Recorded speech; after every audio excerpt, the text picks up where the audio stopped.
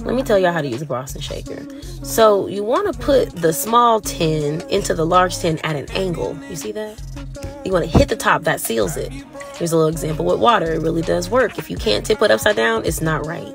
Then you want to shake it in this choo-choo train motion, making sure that you really secure the shaker at the top, the bottom, and the side. Whether you have it with 2 hands or 1, you want everything touching your hand.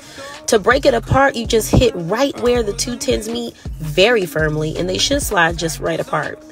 And also remember to build your cocktail in the small side of the shaker so you don't overfill it.